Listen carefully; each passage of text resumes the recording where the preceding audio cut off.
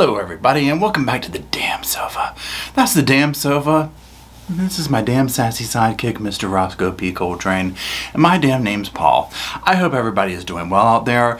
As usual, I want to give a shout out to everybody who makes the Sofa Squad possible. Thank you so much for being here. It would not be possible without you. Now y'all, today I have heard the Sofa Squad. I'm here. Y'all have been like, Paul, please talk about Amber's testimony on the stand. Y'all, I mean, let me tell you what. I couldn't figure out what to use on the thumbnail, right? There's so many different options. The faces alone, I was like, please, God, get me through that. So we're going to be talking about that. Now, point blank period, I say this is one of the videos where I'm like, this might be a part 1 or 2. Y'all, this is part 1, okay, before we can get into it. Because when I was like, I'm going to go through and like start watching this, I'm going to do just, you know, some of the highlights. Y'all, I could literally comment on every word that comes across her lips, on every eyebrow contortion that she made. I mean, everything, right? So this is part 1, so there's that. Now, also keep in mind, I do have a couple of other channels. One of them is like a podcast channel. If you like shorter, more to the point content, like updates, headlines, that kind of thing, sometimes I'll go live. No real schedule, just I'll pop on. That link's down below. I do have a channel where I review movies, mostly horror things, and I'm not that active on it, but I do have stuff over there, and I do, you know, let you know what I'm watching over there. So that's down below as well. Now, all that being said, y'all here at the sofa know my partner in crime, right? Y'all are going to absolutely scream at the level of cuteness about what I'm about to tell y'all. Y'all, Roscoe got his own little sponsor. Oh my, it is so adorable, y'all. So he actually wants to, you want to introduce the sponsor today, Roscoe? Say, yeah, Dad, I'd like to do that. I've been pretty happy with him so far. So make some damn room on the sofa. Just joking. But he really does, y'all. So seriously, make some damn room on the sponsor. Make some damn room on the sofa, because we do have a new sponsor this week. When they reached out to Roscoe, I was like, oh, hands down, yes, and we have been loving it. So let's talk about it for a second. If y'all been following me, then you know that Roscoe is not only the Sofa Squad mascot, but he's my little everything. A lot of you might not know, but Roscoe, as well as the other dogs here, they're all senior dogs. So when Fuzzy reached out to Roscoe and I, we were totally on board. Fuzzy is a telehealth service for pet parents that offers 24/7 access to personalized pet care from veterinary professionals. From getting your pet's diet just right, to meeting their middle of the night needs, or to finally figuring out what makes their breath smell that way, nothing is too big or small for a Fuzzy call. Now there's tons of articles as well as courses tailored to you and your pet's needs. Fuzzy can also recommend the exact right products for your pet, all of which are handpicked by their established team of veterinary professionals and available at discounts exclusive to Fuzzy members. Now, one of the features that I love is the live chat virtual vet consultations that are available 24 hours a day, 7 days a week. Now, Roscoe has some known issues that are being addressed currently at his vet, but one morning recently, this cough that he has, it started flaring up a little bit, and with Fuzzy, I was able to go ahead and hop on there and just ask any questions I wanted to. And I was able to get help, guidance, and reassurance. Y'all, this was literally priceless, okay? And the person that I talked to, they were so helpful. They were so mindful of the situation. It made me feel so good and reassured about the whole situation. They followed up. They asked pictures. I mean, I cannot recommend that aspect of this enough. Right now, Fuzzy is offering my subscribers a free 7-day trial membership. Go to yourfuzzy.com/reportinglivefrommysofa today to sign up. That's a free 7-day trial and access to exclusive member discounts on pet meds, supplements, food, and more at yourfuzzy.com/reportinglivefrommysofa. Again, yourfuzzy.com/reportinglivefrommysofa for your free trial of Fuzzy with access to 24/7 personalized pet care and well-recommended products. Okay, y'all, so like I said, it's Roscoe approved, it's me approved, it's Bailey and Buster approved. Give it a shot. All the stuff that you need is down in the description below. let's go ahead and get into this, y'all. Now, I'm going to tell you this. At the time of this recording, I've tried recording this all night long. Here goes. It's thundering. Power went out earlier. It's starting up again. Y'all, it might be an omen. I'm just saying. I mean, that's the kind of stuff following this woman around, Amber. So, that being said, Roscoe is here for emotional support, but also, you know, he doesn't really like the thunder and stuff, so he wants to be held. And I'm here for it. So, let's go ahead and start, and we're just going to be looking at some of her testimony, and I'm going to be commenting on it and probably rolling my eyes and possibly throwing up a little bit at times, but we don't need to talk about that. All right, thank you. All right. Thank you, Your Honor. Will you please state your name? Yes, it's Amber Laura Hurd. And what is your address? I live in Yucca Valley, California. And how old are you, Amber?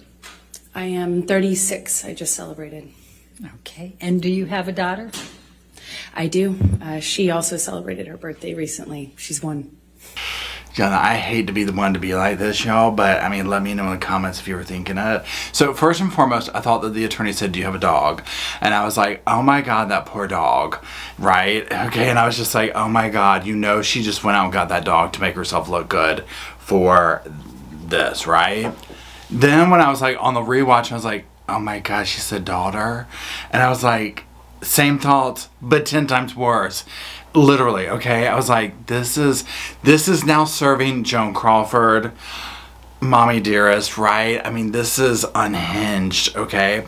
But first of all, so let's look at when she gets up there and she's like, hello, jury.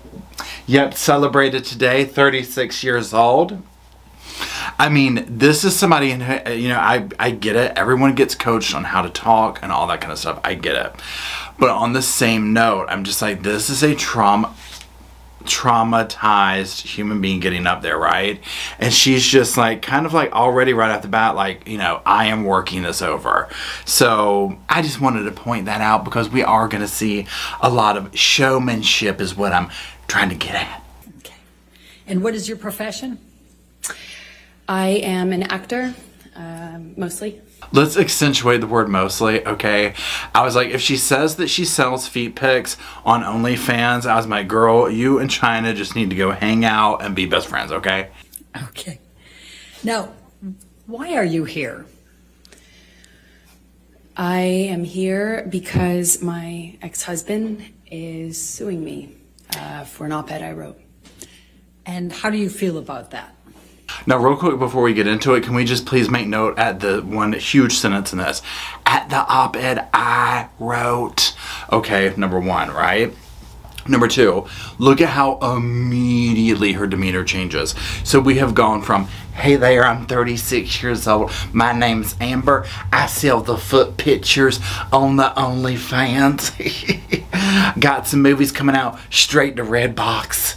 You know what I'm saying? To immediately like the victim mode, all this kind of stuff. We are going to see throughout this, if you go back to the forensic psychologist that was, or the criminal, I can't remember if she was a forensic or criminal, this is the last video I did. The characteristics that she was describing, I'm like, literally Amber lives up to every last one of them within 60 seconds of testimony, okay? I'm just like it was probably, I just love the fact that watching all of her testimony, you're literally like, a team of people decided it was a good idea for her to get up and answer these questions in this way. And I'm sure Amber was like, I'm gonna do it. I've got control of the situation, okay? Like, you can't tell me any different. I know. I struggle to have the words. I struggle to find the words to describe how painful this is. This is horrible for me to sit here for weeks and relive everything. Hear people that I knew, some well, some not. My ex-husband, with whom I shared a life,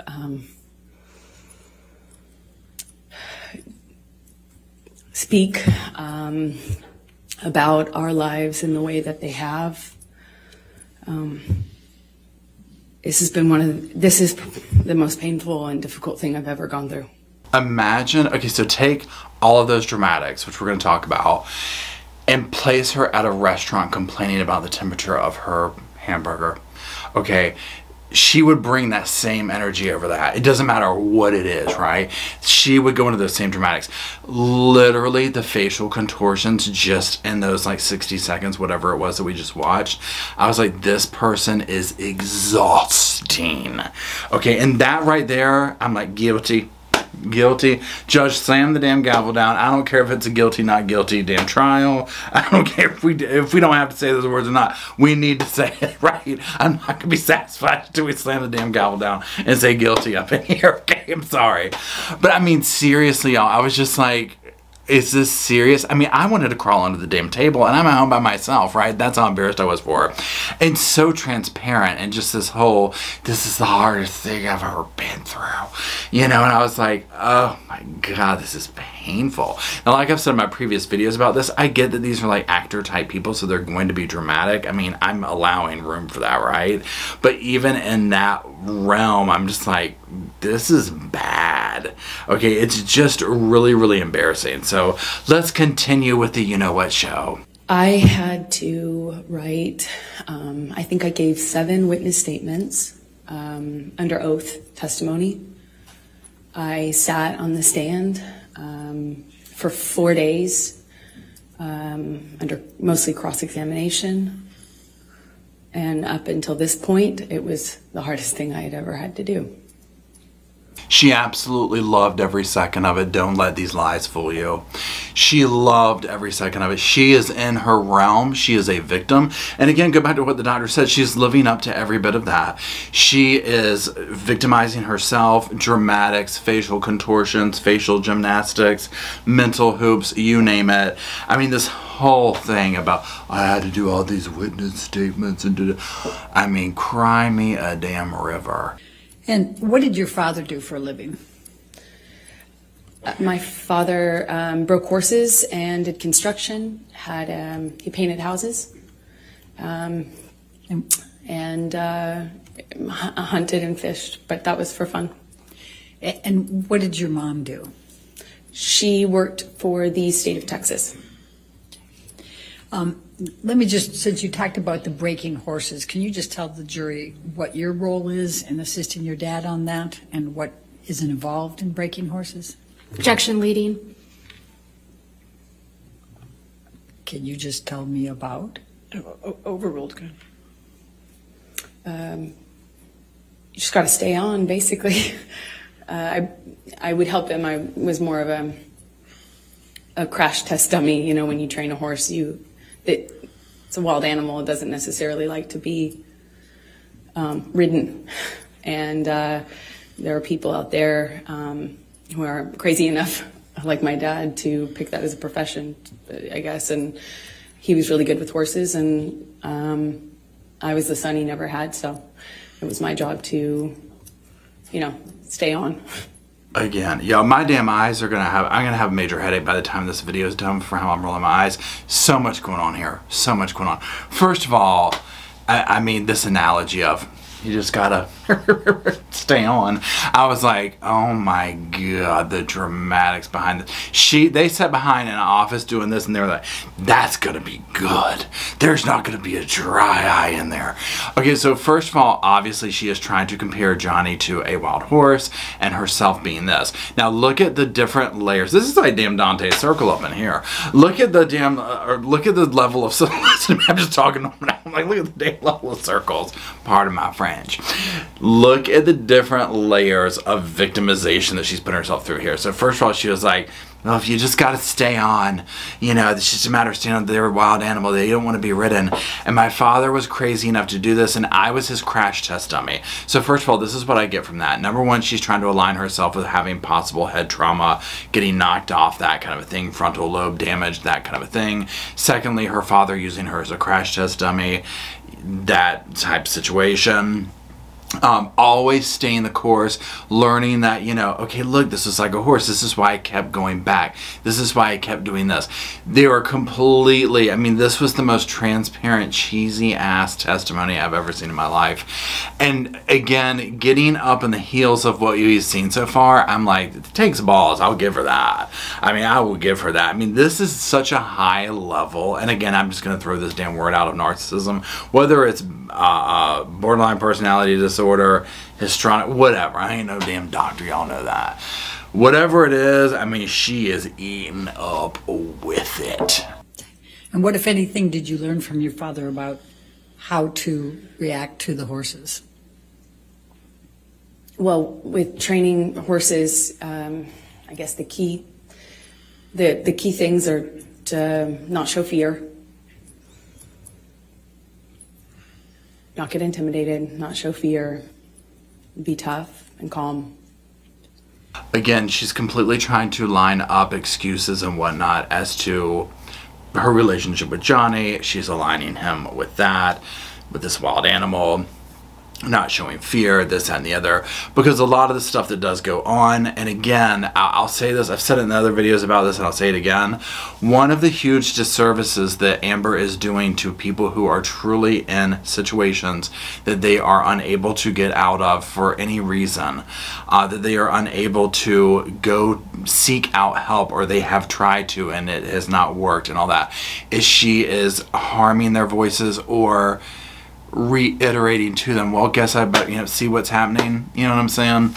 And so she is stealing other people's stories by, honestly, this absolute ridiculousness that she is up here spewing. And so that's truly the, I mean, we can sit up here and, I mean, it's obviously a you-know-what show, right? I mean, this is damn near a joke. But she's stealing the voices for people who have truly been through this, and it's absolutely horrible what she's doing.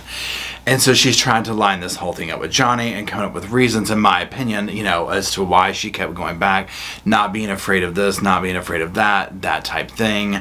But again, with just the facial, I can't get past the facial expressions, nor can I get past how much they align with what the doctor testified to previously on the stand. And it's another reason why I'm just surprised that she has been on the stand for so long. Now, we're not even getting into her cross-examination or the other doctor. We're going to get to all that. It'll probably be separate videos at this point. But I mean, this is just, these are lowball, easy, underhanded pitch questions from her own attorney, and you see what is coming to the surface. This is a very disturbed person, a very disturbed person. So what types of things, so where did you go to school when you were younger? I was a scholarship kid at a Catholic school growing up, several different Catholic schools, but they were always in the other, you know, on the other side of town, in the wealthier part of town. And I grew up quite working class, and thankfully with, you know, as long as I maintained an A average, I enjoyed the benefit of a scholarship, and I did that until I realized that I could take my GED and SATs early, and I did that and placed out of school and effectively left school at 16 years old, I believe. Now, this is her attempt at trying to relate to the jury. Obviously, she's, you know, trying to make the jury side with her. She wants to kind of, you know, bond with them. Most people are going to have a hard time bonding with her or finding some kind of normalcy. So she, of course, is going to want to not seem like a Hollywood type, right? She's going to want to seem normal, working class. You know, so notice the key point she hits on. I was a scholarship kid. You know, I went to schools that were on the other side of town. You know what I'm saying? She's like using these like linguistic things or whatever, like words, however you want to say it, to separate herself from, in my opinion, like what she is perceiving. She's making like these assumptions of the jury, right?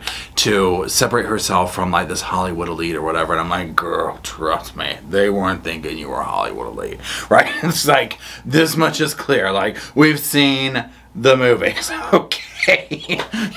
Nobody was concerned about that. We all know how you ended up with Johnny, okay. It wasn't to the Academy Awards. And certainly won't be from here on out. I'm just like, but this is what you run into, like sofa sidebar. This is what you run into is in these dynamics like this. I mean, obviously Johnny has been around forever. We've talked about this. He came up at a time in Hollywood that, again, I'm not sure if that kind of stardom is replicable at this point anymore, right? I mean, it's just a different world out there. And so when you get like what I know in my time is like B-grade actors, actresses that come up, it's like a power dynamic or whatever, and a lot of them will attach themselves to these A-list celebrities, so on and so forth, and I just feel like that was going on here. And so it's almost like she's cashed her chips in, because I can assure you after this, I'm just like, oh girl, like, no. I mean, I don't even know if the damn 99-cent rental rack's gonna be calling her ass for an audition anytime soon. Okay. And what, if any, charitable work did you do when you were still young? It started off as a requirement for the school I went to, and then I liked it so much, I think, because it meant I wasn't at home, and it was important to me is just to not spend time at home. And I... So first of all, the main takeaways in this are, first of all, I don't believe anything this woman says, right? Everything is rehearsed. Everything is scripted. Probably everything about this person, not just on the stand. What I'm seeing is somebody who has these go-tos, right? And that they utilize them throughout their whole life. And so you can never really trust, like, and she probably doesn't even know who Amber is, right? And so like this whole thing, like, it started off as charity work and through school, and well, I really liked it. So I started working the streets on a daily basis. You know what I'm saying? I'm just like, I'm not buying that. If she was getting something out of it. So then she goes in again. Everything circles back to, I'm a victim. I'm lining up my next story to feel sorry for me or this. She plants the seeds because we're human, right? When she says, I wanted to be away from home. Where your natural thought is, well, what was going on at home? What was happening? Was it bad at home? You know what I'm saying? This is what it is. She just sets these stories up. And again, I'm looking at here, this is 5-minute marker, and I've edited this down, right? I mean, I don't know what it is on the video. This is just recording wise. If you were having a cup of coffee with someone that brought up this much damn drama in the first 5 minutes with them, hopefully you would be like, oh my God, I forgot. I have an appointment to go get my toenails ripped out. I've got to go. And mostly soup kitchens and things involving children. I worked at with deaf kids for a while, and yeah, I love it. And when you worked with deaf kids, what, if anything, did you do to learn to be able to work with them? Objection leading and 404. And relevance, Your Honor. Overruled. Well, I taught myself how to sign basic sign language, and then I pursued it. I audited a course at the community college, which I ended up going to get out of high school early. Later on, but I would audit classes. The teachers never wanted to kick the, random 12-year-old out of their class, I suppose. So I remarkably was able to audit, I think, the majority of 2 semesters, and that's also helped me learn. Now, again, with this, with the whole, it's for the children. We are the world. Again, if you look behind or read between the lines of their story, because I'm just like, she's sitting here talking about, I left school early, I did my GED, I placed out early. Now, I have heard of people, I mean, this is like a legitimate thing, but for her, I'm like, is that really what it was for, though? Or is there another story behind it? Because there usually is. You know what I'm saying? With people like her, right? So this whole thing of it all sounds very wonderful and lovely. Now, the thing is that, especially in this clip, what I noticed is she's trying to make it sound like this is a random question where she's like, I guess you're talking about the deaf children that I helped? Yeah. Let me think here. And I'm like, girl, you practice this so much. She probably dredged up some class that she went in and listened in on for 5 minutes before they threw her out and probably hit her with a damn trespassing charge. You know what I'm saying? But she's like, and I'm being dramatic with that. I don't know this. This is my speculation. But she's one of those type of people that would take that moment and exploit it to the max to make herself look good. That's what these type people do. That's what makes them so sick. That's what makes them so dangerous. So how did you end up in Los Angeles? I did a small job in Texas where... Again, slam the damn gavel down. Case damn closed. Guilty. Right there, the, what do you call it, Freudian slip, where I meant, and then she got angry, I meant, you know, and I'm just like, yeah, I'm sure you did use somebody. Now she'll paint this, your typical story that Hollywood wants to pump out. I was busting my butt and doing this and doing that. We're going to listen to some of it. And now this is not exclusive to her, you know, but I think a lot of people paint this picture of a random can move to Hollywood and do A, B, and C, and anyone can have this happen. And I'm like, yeah, that might be true, but there's a reason why we see a lot of these Harvey Weinstein things, you know what I'm saying, happening or whatever. And so, again, I don't really believe her, how she ended up in Hollywood story. And I personally think that she used a lot of people along the way to get there. I played a part in a movie, and the actor in the movie that I was playing opposite had an agent visiting him from LA. And I met her on set, and she said that she had heard about me from another bit part I did. You know, I was taking jobs in Austin for really anything, to be an extra, to apply I did makeup once. You know, nothing, no job was too small or, you know, for me. So I put myself out there, and she had heard about me, and she said, I have heard about you in this town, and I'd love to meet you in LA if you're ever out in LA. And I was like, when can I come? And she made an appointment with me for the following week, and I used all but $180 or something to get out there. And I landed. I didn't know anyone. I was 17. And I've effectively been there ever since, I suppose. She worked Austin up one side and down the damn next till she got there. I can tell you that. And, you know, and I'm not trying to sit here and say, you know, right, wrong, or indifferent. I mean, this is, you know, work it. What I'm saying for her is I personally think she probably used and abused a lot of people to get to where she's at. Because if we look at what she did with Johnny, who knows the people she did horrible things to along the way, blackmail, did this to, did that to make her way through life. Because I think that this behavior is also like a currency for her, right? To get what she wants and to get where she needs. So when you arrived in Hollywood, please tell the jury what you did to get moving there, get going. Went straight to Johnny Depp's door. Okay, I can tell you that. She went straight to his damn door. I went to every audition, every casting, every meeting, every appointment that I could. I put myself out there. I didn't have a car because those were expensive. So I took the bus around LA. It was before smartphones. I had a Thomas guide in my bag and a change of tank tops. Not that it mattered, but I went to about 10 auditions sometimes a day and would change clothes if I needed to in the back of, you know, the bus I was taking. And I just hustled from one audition to the other. And I got a bit part on one thing, and then I got a bit part on another thing, and then eventually my roles kind of became more important or bigger, and it's been a slow progression, I guess, since then, you know, of doing either tiny bit parts in bigger movies or doing, you know, larger roles in movies that no one would see. And I guess, you know, it still is kind of like that.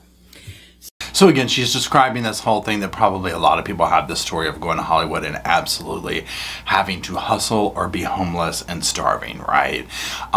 Someone that we've seen with the behavior of what she's done, again, I'll just say it one more time, God only knows the people she victimized to make it all the way to her starring role as Johnny Depp's girlfriend. I was so in love with this person because when it was good, it was so good. You've never felt love like that. At least that's how it felt. So much.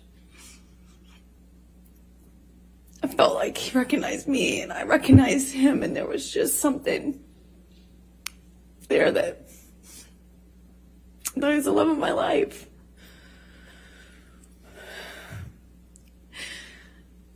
And he was. I mean, just has fatal attraction written all over her. Bunnies on the damn stove. I mean, come on, Johnny, right? I'm just like, I mean, these two. I'm just trying to imagine like a normal evening at home for them. I mean, ugh. He was, but he was also this other thing. He was also this other thing. And that other thing was awful. Awful thing that would come out and take over, and it was, you couldn't see the Johnny I loved underneath it. It was this other thing. Now, one thing I think is interesting with these last two clips that we've watched is I think that, number one, he could easily probably be saying the same thing about her, right? Because we've seen just the evidence alone, she seems to exhibit the same type of stuff, right? She seems to be this, like, horrible person beneath the surface. Now, I'm sure Johnny was no walk in the park, right? And I'm not even trying to sit here and say anything about abuse or anything, but just, you know, anybody who's partying hard and doing that kind of stuff, I mean, that's just going to come with, you know, drama, right? I mean, I get it. I do not personally think that he abused her, not in the context that she tried to paint out at all. I think it was quite the opposite. I think that she abused him. I think he put up with it. I think that's what he knew. I think that's kind of the background he came from with his own mother. This is a glaring example of why you never get married. I mean, this is 15 months, y'all. Get to know somebody, y'all. I mean, good God, get to know somebody, y'all. Again, the facial contortions she just went through, she must need to take breaks every few minutes to let her damn face rest. Can you imagine at the end of the day? Like, I didn't think it would be possible to be like, I like to say my face is tired. You know what I'm saying? Like, my face has a physical feeling separate from that of my body and it's exhausted. But I think if somebody could say that, she would be the one. And no one told him. No one was honest with him. No one, you know, he'd pass out in his own vomit. He'd lose control of his body, his, you know, he'd lose control, and everyone would clean up after him. I cleaned up after him. Now, she's up there 100% loving saying that he is shitting his pants, okay? She absolutely is loving doing this. This is another form of humiliation that she is doing to him. She's acting like it's this horrible thing. The feigning concern is absolutely fake, in my opinion. Again, I'm not a doctor or anything. But she is loving sitting up here trying to talk about he pissed his pants and I had to clean up after him. I mean, it is what it is. She's loving doing this to him. I mean, this man lost control of his bowels, and I cleaned up after him. His security cleaned up after him, changed his pants in front of me. He would pass out in his own sick. Again, she's loving every second of this. One thing we're going to talk about and see woven throughout this is the way that she is shaming and blaming, but a lot of shaming his substance abuse, his sobriety. She weaponizes this against him, right? And it's like a whole other conversation or whatever, but the way that she also wraps it up in feigning to care about him, it's all very icky. And so when she allegedly did care about him in a relationship, I imagine this was still going on, right? Because I'm of the train of thought that obviously they had to have had an initial attraction, right? There had to be something there, whether it was just sexual, whether it was whatever. But I really feel like she probably looked at him as whether it was a meal ticket or her way to stardom or something, right? I just feel like that's what he was to her very early on.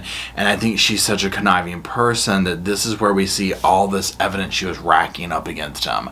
Taking the pictures of him passed out. All this stuff that she's talking about, like, I was having to clean up at Panate's, you know, and all this kind of stuff. And it's like, yeah, but you were photographing him like this. You know what I'm saying? So this whole thing of like, you're disgusted by it and concerned, but not, you were taking pictures of him in this state. Why? Why would you do that? Why would you do that to your partner? Like, I mean, it doesn't even make sense. You know, and then he'd walk around saying he didn't have a problem. Until he did. Until he couldn't support it anymore, and he'd get clean and he'd get sober, and then he was this thing again. This thing that made me feel so loved, that made me feel like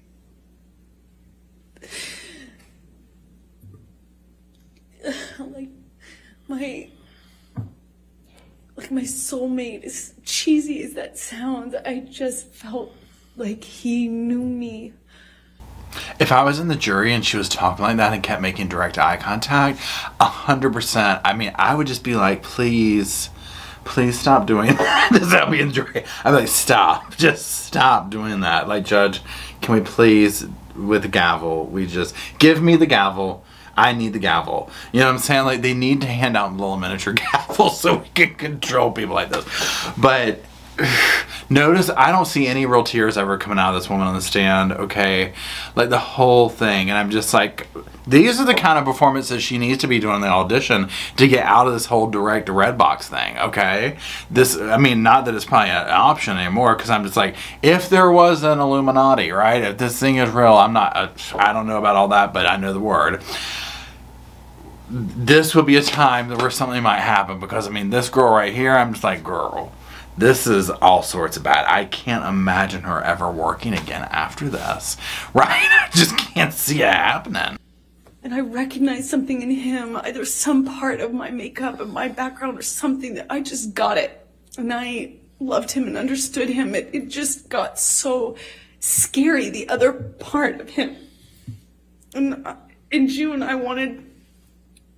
That scary part she's seen in him, I think she recognized that. I think that's the only time that she could probably see, how do you say it? She saw her eyes through his eyes through her eyes, or something like that. You know what I'm saying? I mean, come on, let's be honest. I wanted to leave him. I didn't want to leave him. I wanted to leave him. I wanted him to get better. And he expressed to me so many times when he was in that period of getting clean and sober, he would tell me, you saved my life. Baby girl, you saved my life. Everyone else was saying that to me, and I believed it.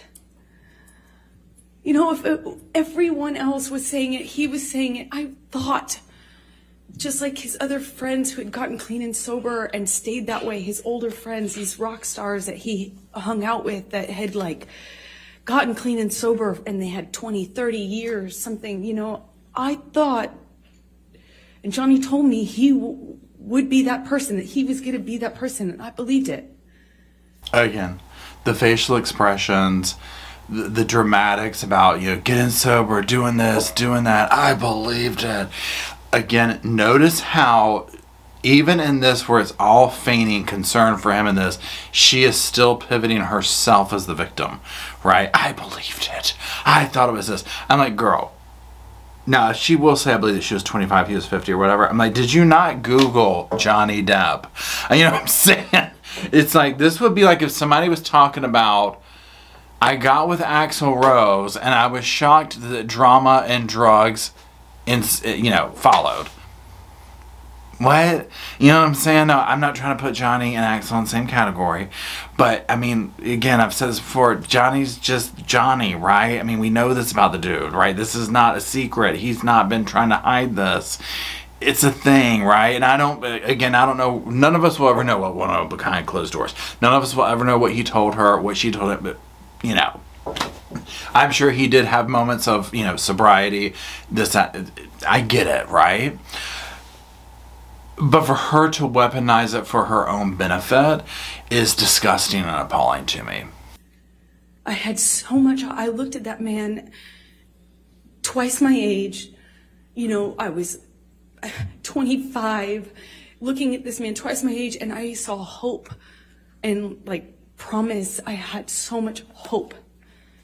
So much hope for a big ass payout, if you ask me. Also, side note, I keep waiting for her in this to be like, and I just had to stay on like I did with Daddy's horses. And if she did do that or say that, I was going to pick the laptop up and throw it. Okay, I was prepared to go out and buy a new laptop. I was just like, I will have to throw it. I will have to throw it. Because, and I was like 100, she probably will at some point. Like probably in the closing arguments, they will end it with that, and I will literally put my hand to the damn TV screen. And I wrote this letter to myself, among many letters to myself. Objection, hearsay. All she did was refer to that she wrote it. She isn't saying what she said. I'll overrule for that. Thank you. Okay. I wrote that letter because I thought it would be read to him. I could read it to him. I could say it to him in intervention, you know, in help. And he would later thank me for, as he did, as he used to thank me all the time for saving his life. I am sure she loved the whole role of everyone saying, you really saved Johnny's life, and you saved my life, baby girl. I mean, she was eating that up like a hungry little dog at the bowl. Did there come a time later in June that you finally met Johnny's kids?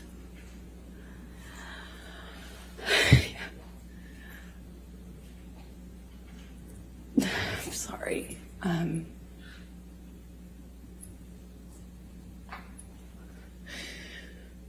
Yeah, Again, y'all, I cannot with the faces that she makes. I'm just like, how do you even do that? How does one even make these faces? I mean, the little micro things that she does is so bizarre. And so now this part, I'm just like, oh God, like here, she's going to put on the performance of her damn lifetime now, right? Because this is 100% where she has to completely pull off being a human being. And y'all, I'm sorry, but it's going to be a real tough thing for her to do. I finally met them in the summer of 2013. I had been with Johnny for over a year, maybe like a year and a half at this point, is my best guess. And I was dying to meet them, you know, dying to get to know these kids. I felt like I knew them already. I had his daughters, and Jack's, both of his kids' art on my fridge, and I had never even met them. You know, Johnny had brought them over one day and kindly given them to me, and I had them up on my fridge because I felt like I knew them, just how much he talked about them. And so yeah, so a couple of things with this. Again, every time I talk, I'm gonna probably say the facial contortion thing, so let's just go ahead and just give the whole damn video that statement and just stamp the rest of the video with that, right? We'll speak to it on some extreme ones, which, I mean, this was a pretty extreme one. Anyways, but she strikes me as the type, and again, this is all allegedly because I don't know, but she strikes me as the type that would be like jealous of the children, right? And so it's almost like that's why she's like over the top, because you know how like a lot of times, like especially like second marriages or whatever, situations like this where it's like, you know, it's a big thing that you connect with a new person's children from a previous marriage, right? This is, I mean, major, right? The kids come first, okay? So someone who is attuned and astute at having to manipulate social dynamics, she's gonna know that she has to really, you know, razor wire in on the scenario, right, with the children. So the whole thing, I had their artwork on the fridge, you know, and I really wanted to meet them, and I'm just like, yeah, you strike me as the type that completely would get jealous of the children. You know, and again, I don't know what Johnny's like custody situation is, how often he had, like, I don't know any of that. But regardless, I can't imagine at all an authentic like mother vibe coming from Amber, right? I'm not seeing it because I don't see any kind of a motherly, no, I'm sorry, I don't see any kind of an authentic vibe coming from her to begin with, let alone anything like that, right? When you run into these character types who literally have no clue who they are themselves, right? Because I think that's a thing with Amber that for me that I see is I'm like, this is just a person who's completely empty and full of everyone else around them for survival, like whatever it might be, you know, whatever the damn doctor said earlier. They could never be there for anyone else in that capacity, especially that which we expect, you know, usually out of a parent. There was a plane ride to Russia with Johnny. Do you recall that? Yes. Tell the jury about that particular event. Well, that was the first and last time I ever decided it would be a decent idea to do drugs with Johnny. Okay, first of all, I'm just coming off of the trip to CrimeCon Las Vegas. You know, if y'all watch me, you know that I'm in North Carolina. So just that time zone change literally has messed me up for like over a week. I can't imagine like at all on a plane ride trip to like another country like that right now. I'm like, that sounds horrible. So this segment we're about to watch here with this whole thing about the MDMA, I mean, I can't roll my eyes hard enough because she is going to try and just walk her way out of this. Little Miss Thing right here is going to try and play this off so innocent, right? And again, I will come at this 100 times over. The symptom, the traits that the doctor was describing about, you know, minimizing one's own behaviors in something, but magnifying them in others, like blaming others but not taking accountability for oneself and all that. I mean, this is so present in these things right here, all the way down to the way she introduced it. Well, that was the first and last time I ever decided it would be a good idea to do drugs with Johnny. Now, first of all, notice, so she's, you know, doing a little bit of the self-depreciating. She is owning the situation. By like, that's why they're introducing this, right? Because they're gonna be like, well, you've done this with him, right? I mean, that's obvious, but immediately placing the blame on him, you know, so we know something went on with what's up, Johnny? I did MDMA with him on the plane, which was as stupid as it may sound. I just had never, I was very against, obviously the cocaine had been a problem. I was very much against him using cocaine. I was against the drinking, supportive of the sobriety, you know, but I'm 26 maybe, ish. And I wanted, you know, I had never heard of anyone making MDMA like what I had done MDMA before. You know, I thought it's a lovey drug. It's a, you know, it's like a kind of, I never knew anyone to get violent on it.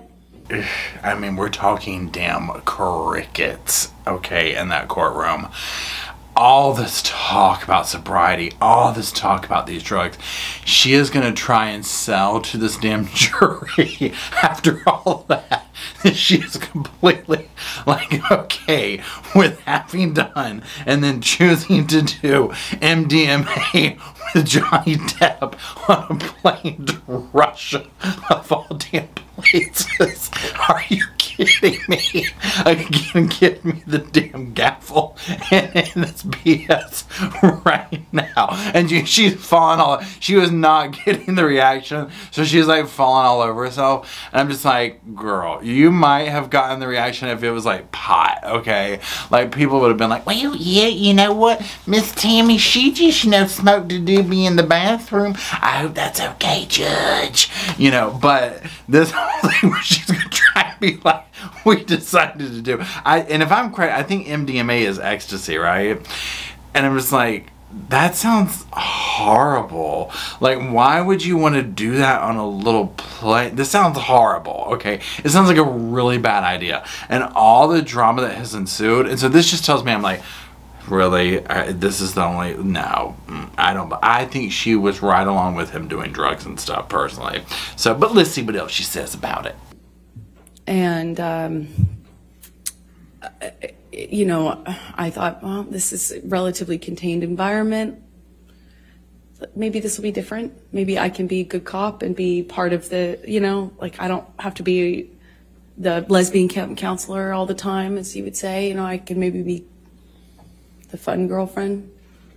Okay, so first of all, when she's like, this is a contained environment, I'm like, yeah, you're in an airplane and you're gonna roll. Okay, that sounds horrible.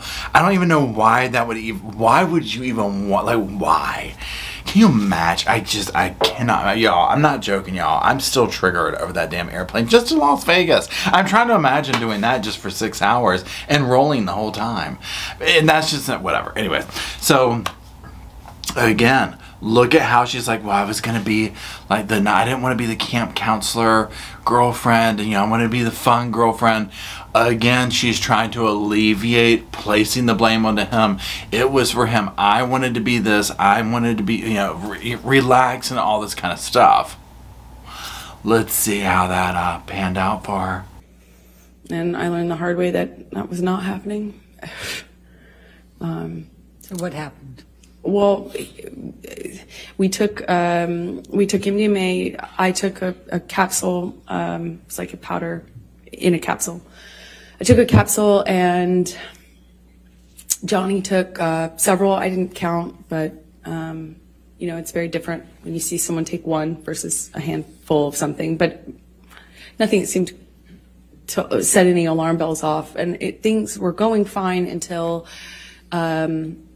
I took one capsule and he took several. I wasn't counting, but it's different when you see someone take a handful. Again, you know, I'm just like, she contradicts herself so many times, and her main goal is just to try and trash him as much as she can, right? And then, of course, I love the ending thing right there. It was all going fine until the flight attendant got involved. The flight attendant came by, was engaging with us. I don't think that they're really, it felt like it was before the effects of the drug took over. So it was relatively quick, soon after we first took our dose, if you can say. And the flight attendant, Johnny offered her some. She, of course, said no. And then after some back and forth between them, Johnny convinced her that it would be fine. So she acquiesced and took MDMA with us. It's okay.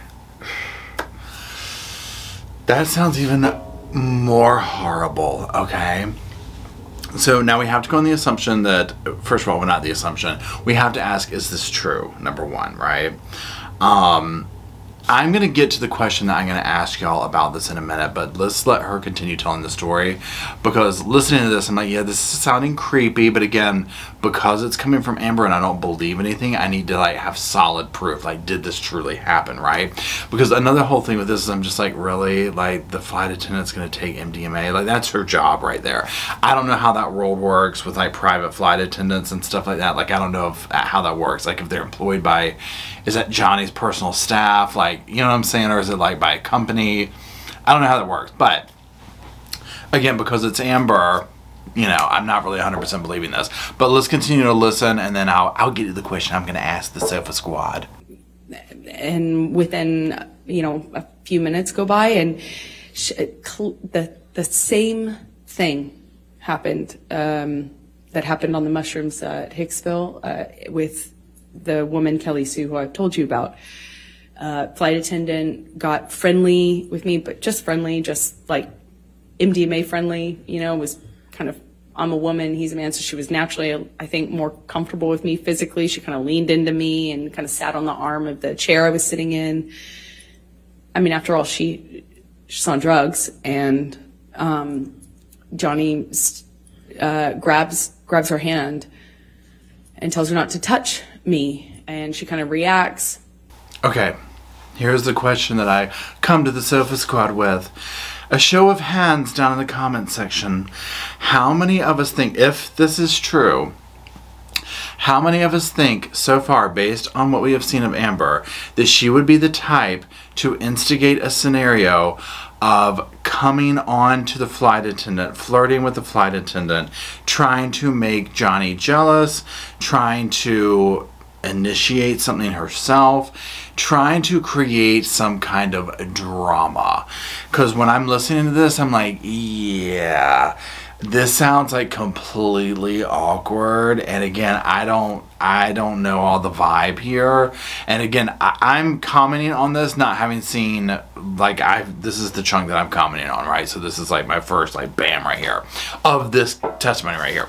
So if you know more at this point, by the time you watch this, it's probably going to be several days from here, and this is Friday that I'm putting this out. So even after I finish recording this, I'm going to keep watching, right? But it was just so much to go over. Anyways, but listening to this, I could just see this going down where I'm like, oh, Amber seems like the total type that if this really went down this way, that she would be like very flirty for a couple of reasons. Number one, I mean, she is into girls, right? She's had, you know, she's dated both sides of the fence.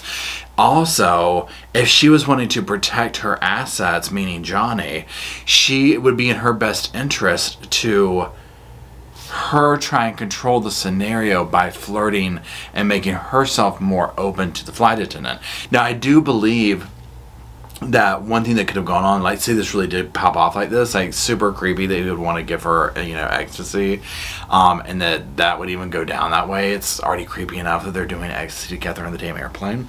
But I could see where, if she's a female, well, why would you want to do that? Why would you take ecstasy with Johnny Depp and Amber Heard on a damn airplane?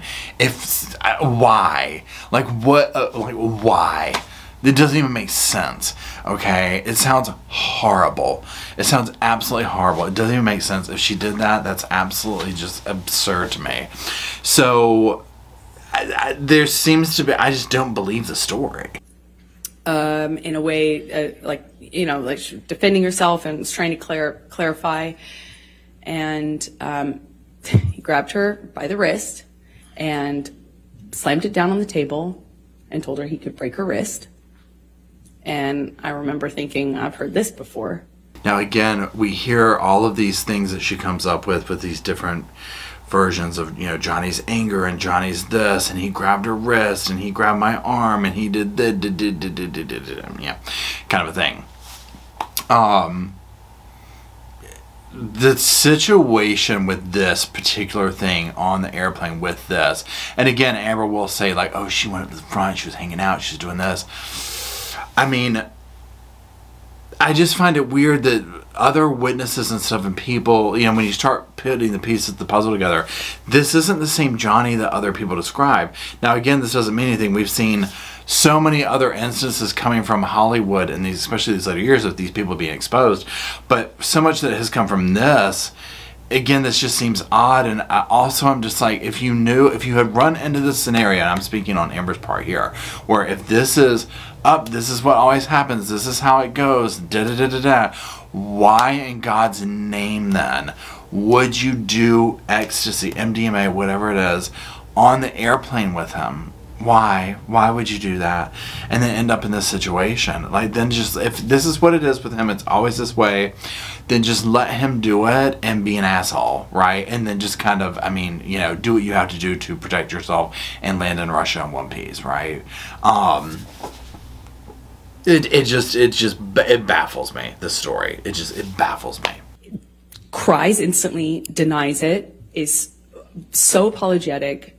Eventually, he lets go. She goes to the front of the plane where the flight attendant, you know, normally hangs out, and the doors close, and I don't see her much of that whole flight. Again, do we know, like, I mean, I'm going to Google this when this is over with, but I'm just curious if anybody in the comment section has ever worked on these kind of situations of private planes, jets, and all this kind of movie stars. I mean, are these like people employed by Johnny? Is this employed by a private company? Like, how does this work? Because when I'm listening to this, I'm thinking, well, this girl's going to get fired. If this really happened, unfortunately, I mean, this girl's going to get fired. She did drugs on the plane with the people flying, right? It doesn't sound like, well, I mean, there is some kind of like simple assault if he grabbed her wrist and was like, you know, don't look at Amber or whatever. But again, I just get this. Amber's the type, in my opinion, that would cause this kind of drama and then back up like, whoa, what happened? What happened? You know what I'm saying? Like that type person, because the people that I've run into like her do this kind of stuff. We land in Russia, and I don't really remember you know, I don't recall any violence on the plane between Johnny and I, but I remember feeling this tension because I was wondering when it was gonna aim at me. So again, no violence, doesn't remember the violence on the airplane. If that happened on the damn airplane, first of all, I mean, I'm trying to think, if Matt and I were going to a movie premiere, one of our movies coming out in Russia, and we got on the damn airplane and decided it was a good idea to do that, and that went down, I mean, there would be nothing left to be said on the airplane, right? What would you say after that? And I mean, I guess if this behavior is normalized, I'm just trying to like go on the assumption that this is like true, right? Which I just don't feel it is, but it's like, what would you even have left to say? I mean, there's nothing left to say after that. That is so toxic and unhealthy. Even if it didn't go down, but you really did do the MDMA together on the airplane, again, I'm like, that sounds terrible. To come down alone and then getting off the airplane. Imagine coming down like that and then being like, I have to get off an airplane and deal with the press. Wasn't an affair, wasn't, you know, and I'm trying to argue and defend myself at the same time. And at one point, Johnny just shoves me, like, I mean, just shoves me hard. And I fall back onto this glass table.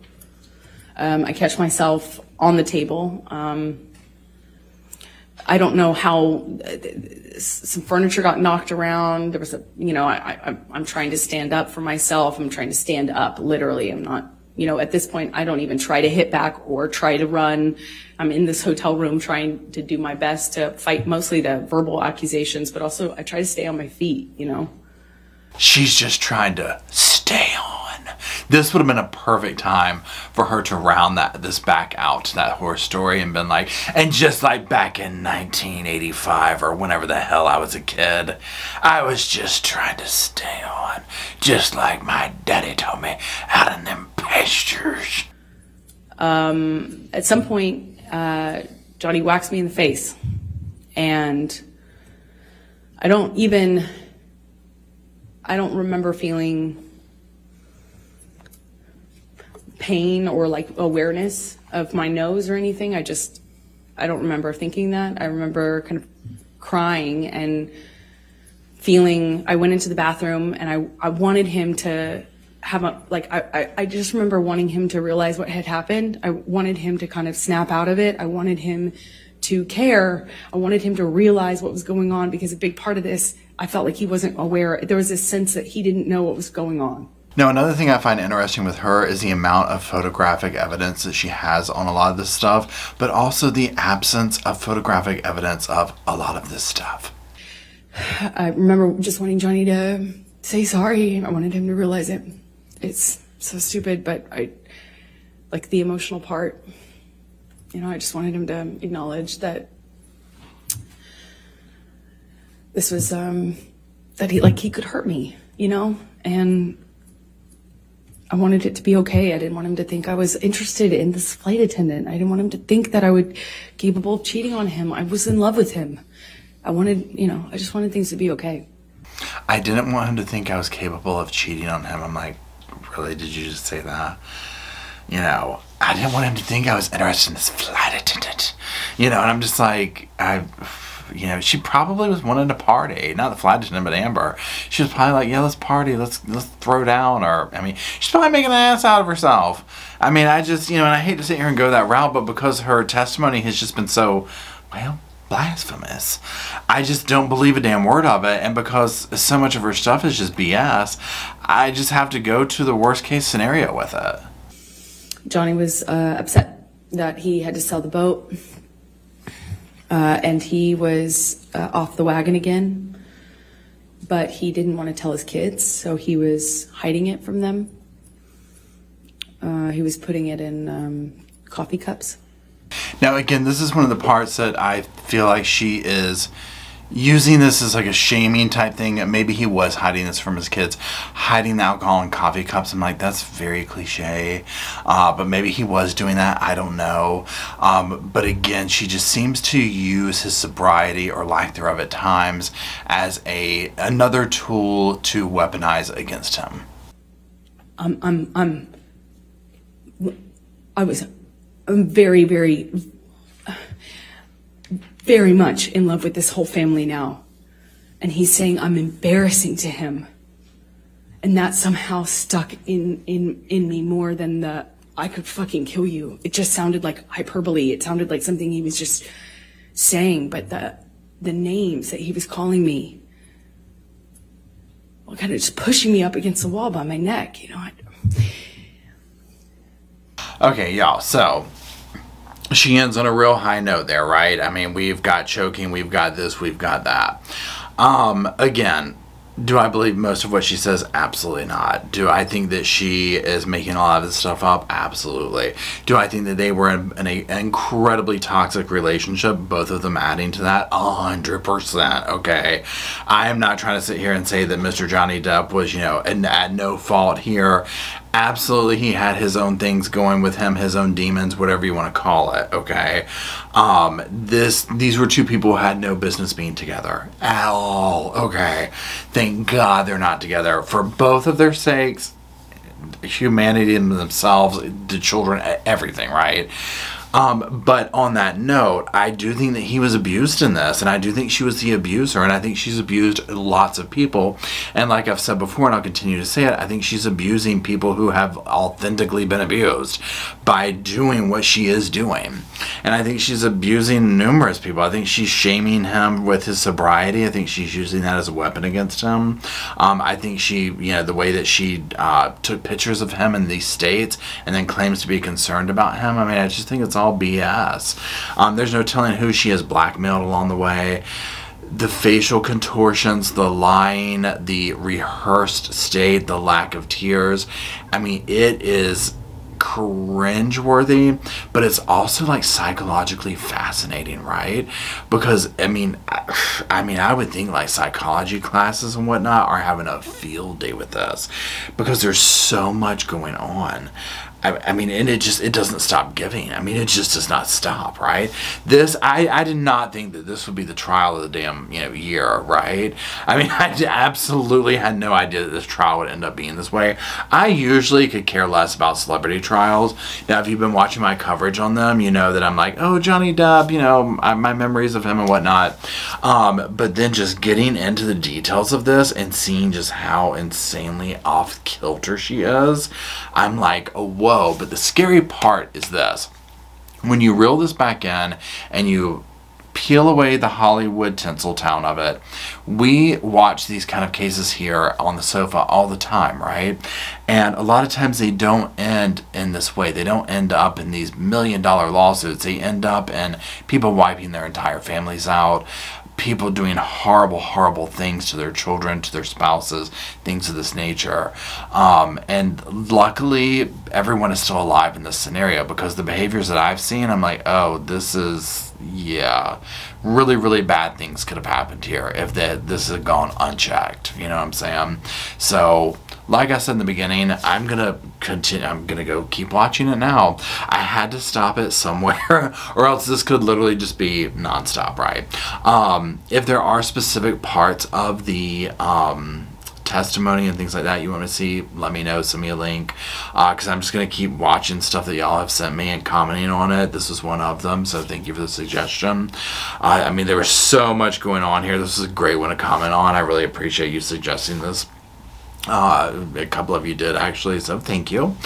So that's it. So again, don't forget to check out our sponsor. Roscoe's down here. He's on the phone checking them out, looking up some of the articles right now.